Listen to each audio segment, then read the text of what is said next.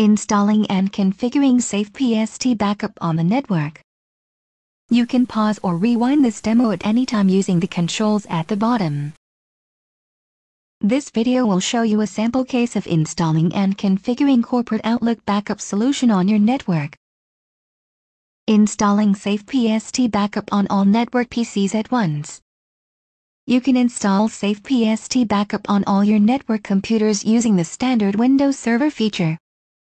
We will provide you with MSI file that can be installed and activated via SCCM, System Center Configuration Manager, or using other corporate tools. Just contact our support and we will be happy to deploy and configure Safe PST Backup for you. Preparing network configuration file. You can configure Safe PST Backup using local config file or network config file. Just edit the local configuration file to take settings from the network location. Using one network configuration file, you can modify backup setting for multiple computers on your network at once. Sample case.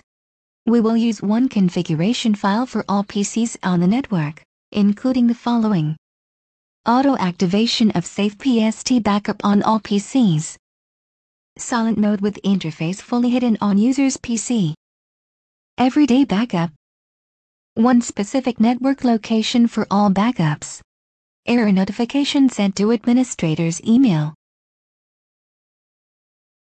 First, copy the settings config file from the local disk to a selected location on the network. It is stored in user's application data directory. In this case, we will copy it to the prepared network location. It will be used for shared settings. Open the settings config file on your local disk. Point to your local config file to take settings from the network config file by inserting the config path parameter. Now we will take the needed parameters from the sample configuration file. It is stored in Program Files directory.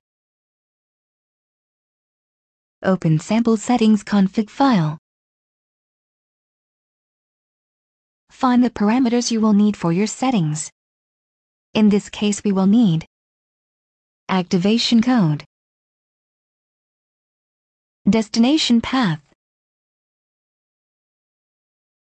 admin email, sync interval, and hide GUI parameters. Copy these parameters and paste them to the recently created network configuration file. Now edit the parameters according to your needs. Insert the activation code into the activation code parameter. Specify location of the folder where you want to store backups. Insert the administrator's email address into the admin email parameter. Define how often you want to back up Outlook.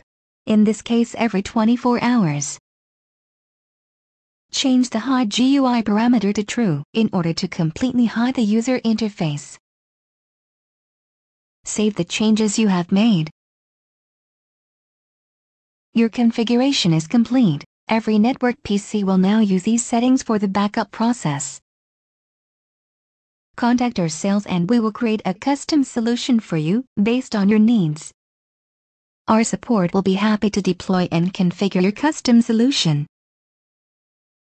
Thank you for watching this video.